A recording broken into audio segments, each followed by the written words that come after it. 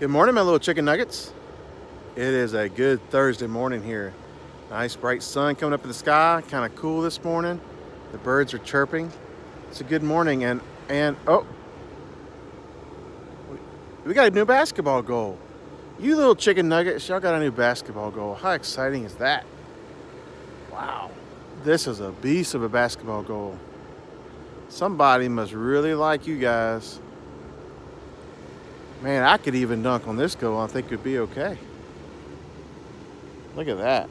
Wow. So thanks to some generous people who love you guys and donated some money for you, we got this basketball goal that hopefully will be here for a really, really long time.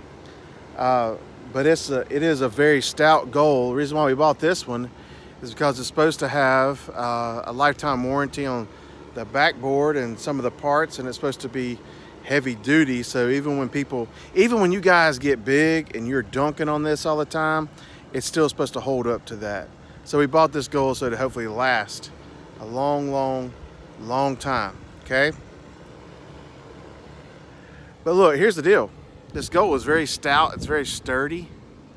It's made to last a really long time. However, you can't just have a goal made of heavy metal and steel, that's stout, that's sturdy, and stick it in the sand, can you? What happens if you take a basketball goal, any basketball goal, or anything that's heavy, and you just stick it down in the sand? Is it gonna stand for very long? No, it's not, that's right. It's not gonna stand long. And so not only do we have some folks that really love you guys and want you to have something nice, that donated money for you to have that goal, but also Coach Bob spent basically all day Saturday and all day Sunday working on getting this goal into the ground. So the hard part wasn't the putting the pole up or the backboard up, and you guys that helped me and Coach Bob put that backboard on there know how heavy that thing was. But that wasn't the hard part. The hard part was this part right here. Let me show you.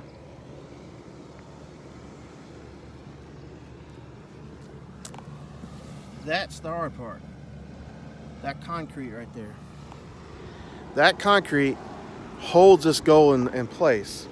Coach Bob had to dig about a 4-foot deep hole. That's about 2 or 3 feet wide. That held, I think he told me, 25 bags of concrete. 25 bags. So why do y'all think it's important to have 25 bags of concrete into the ground, 4 feet deep, with metal rods going through it, before you ever put that goal up? Why do you think that is? That's right, because it has to have a foundation. The goal has to have a foundation that's going to hold it in the ground, it's going to hold it in place. Because as you guys know, we have storms and hurricanes and strong winds, and we don't want this basketball goal falling over every time a strong wind comes up. And we don't want it to break when it falls, so we have to have a huge foundation in the bottom. Now, last week I challenged you to be somebody in the Bible. Do y'all remember who I challenged y'all to be? Somebody remembers, I know. Somebody. Who would remember that? Who's got the greatest memory and is the best academic person in the elementary school? Let me think. Who do y'all think it is? All right, Shire South. What do you think? Who did I challenge y'all to be last week? That's right, Shire. I challenged y'all to be David. Here's the thing about David. We talked last week about, Goliath challenged God, challenged the children of Israel, challenged David, and David accepted the challenge because he trusted that God was with him. But guess what? David didn't learn about that. He didn't create that trust. He didn't have that faith based in that one moment with Goliath. Where do you think that faith and that trust came from? That's right. It came from when he was younger. And he says in there in 1 Samuel 17 that when he was out with the sheep, he had a lion attack the sheep, and then he had a bear attack the sheep, and that God protected him in both those situations, so he was sure God would protect him against Goliath.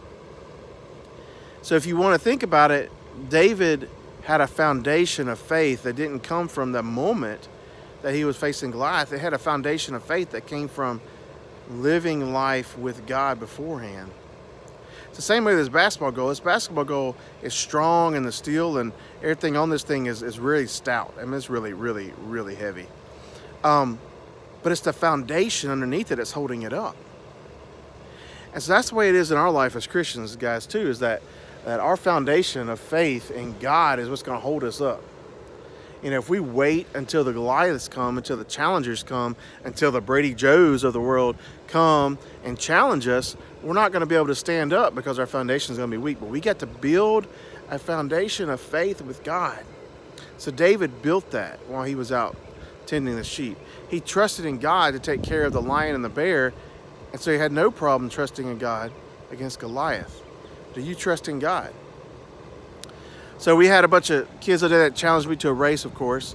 And so over there on the playground, or actually right here in the grass, we ran a race. And well, I'll show you that in just a minute.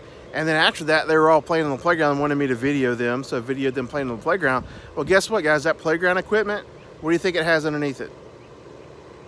That's right, it has concrete. It has a foundation that's holding that playground equipment in place so that you can play on it. So let me show you that video. Here we go.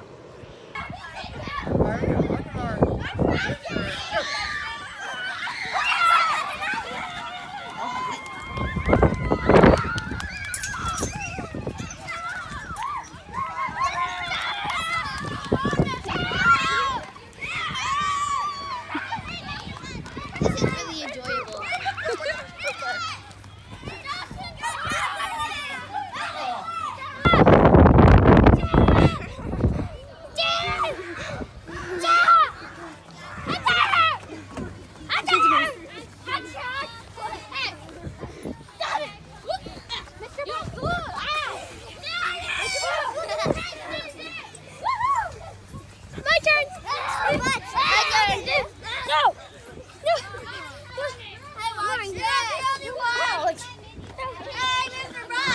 Hey.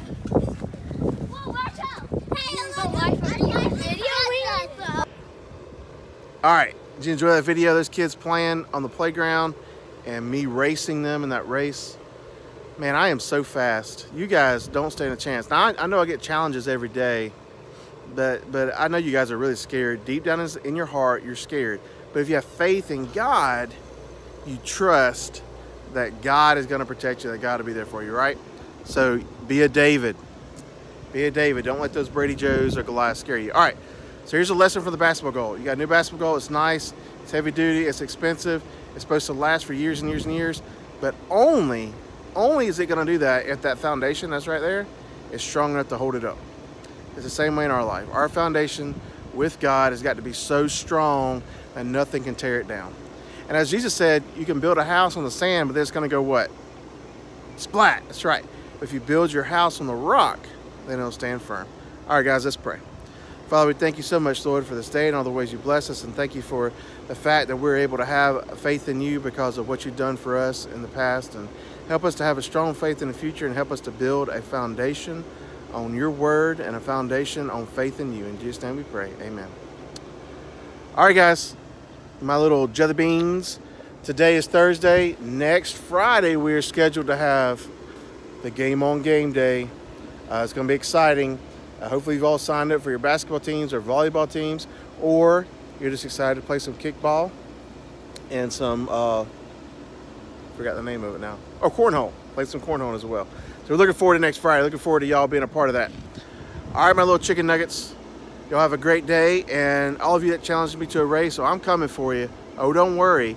Those little kids I raced the other day, they were slow. They were easy to beat. But I know some of you are fast. I'm coming for you in a little bit. Put your faith in God and build a strong foundation. Have a great week, guys.